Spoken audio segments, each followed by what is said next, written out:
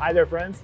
Back on the road here with the Pre-Ride Show, presented by FSA. We're in the FSA booth here at Unbound. I'm with my new friends, Chris and Brittany. Hi, guys. How's it going? Good. How are you? We're really good. Appreciate you guys taking a few minutes to spend some time with us. And we're here today to talk about the Untamed Cycling Academy that you guys started out of Boulder, right?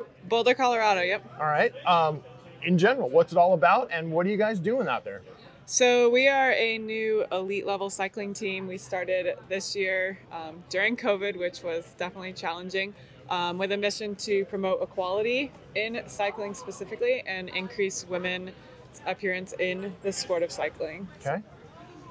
Chris, I know you have some background in triathlon as well. Is that where you got the bug for the cycling piece?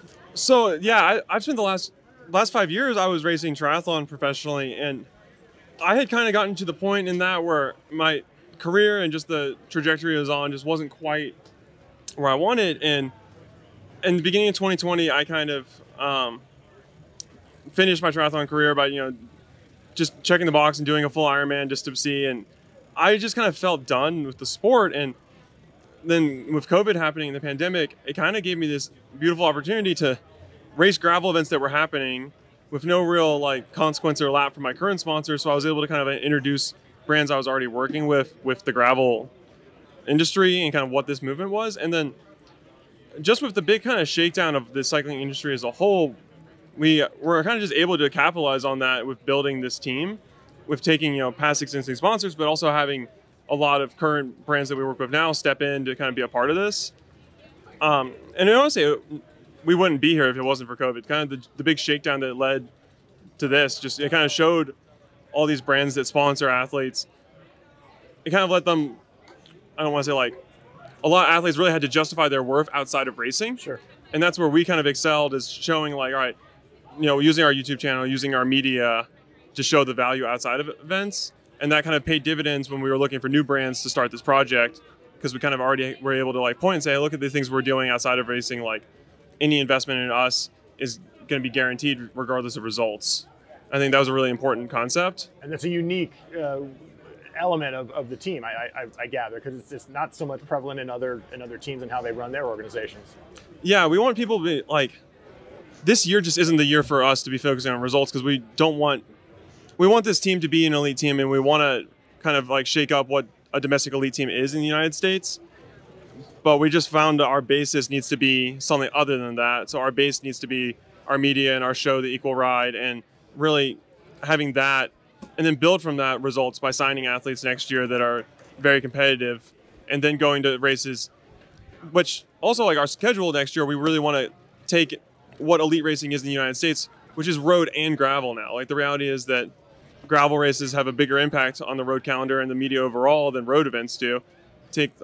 With the Tour of Utah gone this year, Unbound is the biggest cycling event in North America in terms of media. So it's just kind of taking it to what it is. The reality is that Redlands and Gila have their place. Not just in the calendar, but the history of cycling in North America. So those events we want to attend with the team just as much as we want to attend the gravel events, and kind of find this new balance of what a calendar will look like for an elite team. Right. Brittany, you mentioned bringing more women into the sport. You guys are based in Boulder. That's as hot and vibrant of a cycling community as there is in this country.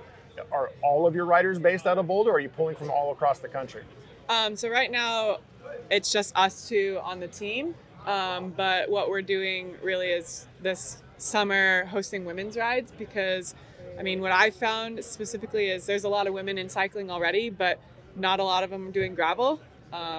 All my friends, I'm like, hey, let's go for a gravel ride. And they're like, I don't know, kind of scared. I only have a road bike. I'm like, we have fire roads. You can ride this with your road bike. Yeah. It's fine.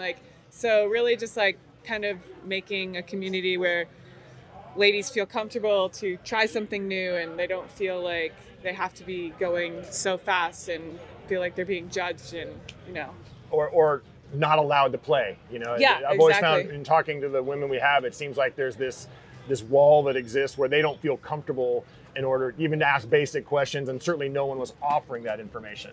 So you give them a safe place to be able to come and enjoy and experience it without any of that pressure or stress. Yeah, exactly. Let's talk about the race. How do we feel? Which distance are you doing? I'm doing the 100. He's doing the 200. Okay. Are we prepped and trained and ready? We feeling good? Me, I don't know. I had to take actually all the fall off and most of the winter. I was pretty sick to just figuring out health problems, and I'm a full-time teacher working 100% in person this year. So the added stress of doing that during COVID and working in person was just like not lending itself to a very strict training regimen. I get the sense you're going to handle it all right. I think you're Yeah. going to do okay. And Chris, you got the 200 plan. Yeah, I'm signed up for the 200. I am terrified of what this race is, and more terrified of what it could be if things just start popping off in the wrong direction. So, and it's a lot. I mean, people don't realize that this race is fielding, a world-class field. I mean, we have strong representation from the World Tour, but we also have a big representation of people that were in the World Tour. Yeah. And then on top of that, we have almost like mature gravel professionals. Like take Colin Strick, for example, where I feel like every year he just kind of even more matures as just setting himself as a professional gravel cyclist and really establishing that as his niche. And then you have like Payson McAlvin and so many of these just amazing pioneer athletes that are racing that just make it even more competitive. And I think that we're going to have a nuts race. And I'm kind of going into this mindset of like, from everything I've ever understood of performance, is that curiosity is the best mindset for performance. So I like to, whenever I think about this, I'm trying to think of it more like I'm really curious how hard I can go, how long I can stay with the front guys, how long can I, be in play with the top World Tour guys. And because this race is such a big deal in the world now, it's almost, Colin emphasized this last year by getting a World Tour offer after this performance, that this race, and I think a lot of American road cyclists need to learn that media is how people find you. If you win your local whatever, no one's going to know you won without being shown it. So this race really, I think for a lot of people, they might not know it, is a good performance here can set up a lot of different options outside of gravel. If I perform well, it could open up doors for performance on the World Tour, on road, or, being picked for like a national team spot at Worlds. There's so many options just because of the eyeballs on this event. So it's just, it's a lot goes in your head, there's a lot on the line, but. Well, it seems like you guys are doing it right in terms of that. Where can folks go to find out more about you guys? So if you want to go, YouTube is the best option. So if you just type in Untamed Cycling Academy on YouTube, you're going to come up with our channel. And then we have a show there called The Equal Ride, which is an 8-episode series that we're doing this year, showing the start of this team and kind of the progression and an honest look at the highs and lows around it. We're currently have 3 episodes out. We're filming one of them this weekend. If people get a chance to go check out that channel, it would be a massive help for the team. Okay. Just kind of growing it. And that's the future of this team, is that channel. So we have a lot riding on it. Brittany, where are we going to see you guys later on in the season here? What other events you guys got on the calendar? Our next really big event is the Rift in Iceland. Chris is going to do BWR. Good. I didn't get signed up in time, so We got room for you. Don't worry. yeah, maybe I'll I get know a some spot for people over there. BWR. I can help you out. We're doing Kusher and the Tusher. Okay. Lauf is our bike sponsor, so they're a big sponsor of that race. Yeah. And then I don't know, October's October's nuts. It is. there's is like- more races than there are weekends in October, Yes. so we're still working on figuring out. But we'll be at like Big Sugar, Barrier Bay. I might do Tour of Gila. I might do Tour of Gila if I can find like friends. I don't want to go do it by myself as a solo guy, so I'm like, all right, I might make some friends and do that race. But we'll definitely be at Barrier Bay and Big Sugar, and the Belgian Waffle Rides in October, which I think is Lawrence. It is. Yeah. So we'll be looking forward to doing all those events. We'll see how we come away from this one, how mentally scarred I might be, but you never know. She'll be fine. She's doing the 100. She's like, I'm not worried about either of you guys. I'm I think worried you're gonna about do great. me. I worry about me a lot in this one. I'm not worried about her. She's 100. That's like, it's like, oh, it's adorable. You're only doing the 100. Training ride. That's Yeah. a training ride. I come from Ironman background too, so I raced lots of Ironmans before I got into gravel cycling. So But I would much rather do an Ironman. Ironman is phenomenally easier. People don't understand, like, it's easy to walk a marathon. You can blow up to smithereens and walk a marathon, Yeah. no problem. High-fiving people. the You whole can way. blow up on a bike on gravel roads. You still have to pedal the bike. You still have to balance the bike. You still have to go over the gravel. And it's Kansas, so you're also going to have to fight the wind. always have to do those things. You can't just get off and walk.